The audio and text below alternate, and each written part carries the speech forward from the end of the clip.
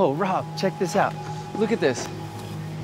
It's a full-on petrified dinosaur bone fossil.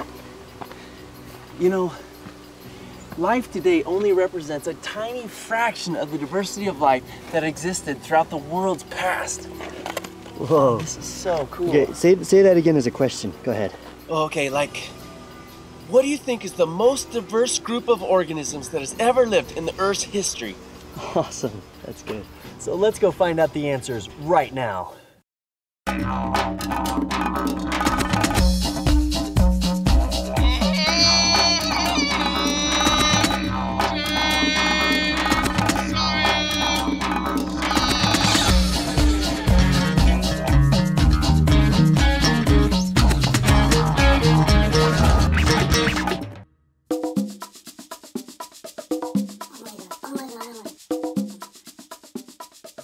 Have I missed anything? You're good. It's just about to start. Oh, right on, my fellow black terrier.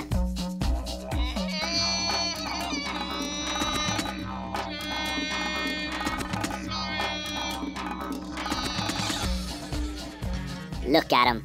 So limited. Aerial attack! Woohoo! Jeepy, mosquitoes are everywhere. Think they stand a chance against my cousins there? This is crazy. The slightest smell of food, and these guys are everywhere. How do they do it? They wouldn't even smell that food if it was placed behind them. I bet you my right antenna I could find it from the other side of the forest. Oh, isn't it strange? We travel all over the world searching for animals, and whether we like it or not, we always end up with these stupid bugs. I mean, who do they think they are? Only been around for the last 3 million years, and they still don't understand who rules the world. Maybe they aren't so stupid after all. Guys, I can't stand this. I gotta find out more. I'll see you later. Wait! Defeated! Go Insecta! Museum of Natural History. That should be a good place to start.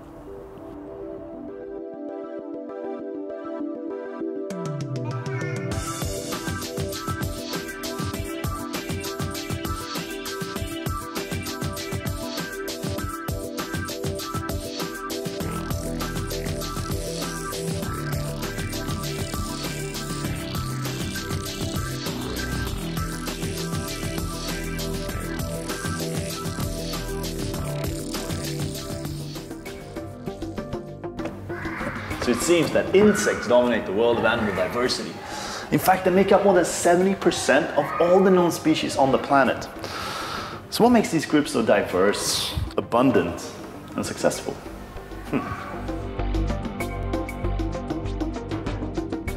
So to answer some of my questions, I'm here with Dr. Kevin Holston at the Zoological Museum of Lund University. Okay, so first things first, what is an insect? An insect is a group of animals within this larger group called arthropods. Insects are characterized by having a head, thorax, and abdomen, and on the thorax they have 3 pairs of legs. Most of the insects also have a very special feature that not a lot of animals have, which is the wings.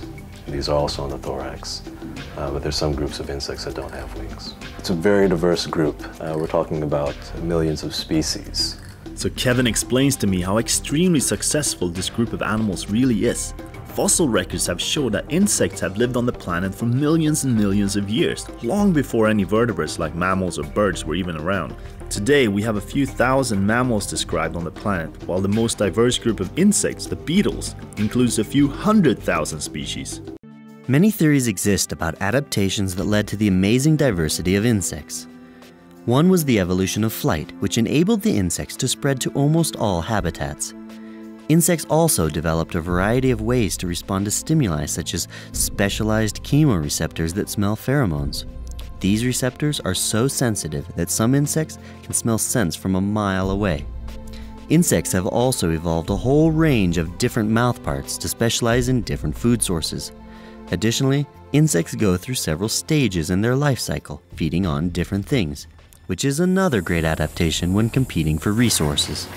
Ow! Ow! Take that, you little bugger! I know why they call them bugs, because they bite and sting.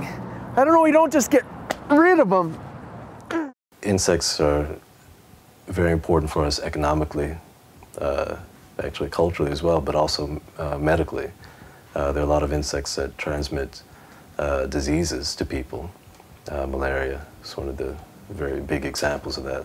So these insects that have a very strong impact on our lives, of course, these are the ones that we will think about first in terms of the diversity of insects. And so these are the insects that bug us in some kind of way, the ones that are doing things that we don't really like. As far as other things that they do that we maybe don't think about so much, it's not a matter of how they bother us, but the kind of services that they provide in terms of the ecosystems. There are plenty of people who work in agriculture who understand the importance of pollinators, but a lot of us who are taking advantage of what these pollinators have done, in other words, giving us the fruit by pollinating the flowers that produce the fruit. We don't think about that so much, but without these pollinators, we wouldn't be able to enjoy a lot of the produce that we sometimes take for granted. Another important role that they fill is dealing with all the things that we look at as trash. If you think about the things that they're eating, they're actually pulling all these other resources back into the system, so to speak. So you have something like dung, and then you have an insect that is actually drawing its nutrition from that. And then you have other organisms that will eat that insect, so it brings it back into, these nutrients back into the system. As far as aesthetically, all you have to do is think about butterflies, how many different variations people have made on those themes of butterfly patterns of wings and fabrics, and then the imagery in poetry and literature. A lot of people have appreciated that over the past hundreds of years. So maybe these guys aren't such bad pests after all. I mean, annoying sometimes, sure, but you have to admire how adaptable they are. We've learned that without insects, most animals, including us, wouldn't even survive. And it's ironic when you think about how much of the food we eat and the health of the planet depends on the world of insects. So little creatures are pretty cool. And with only 10 million of the possible 30 million species identified so far, you could help identify one too. So give it a try and never stop exploring your world. Unlike big bugs who cannot fly, an arachnia can't deny. The what a flying, rolling, creep and crawling, six legs rules the world. Baby's got wings and occasionally sings. But if you ever wonder what to do when something's really bugging you,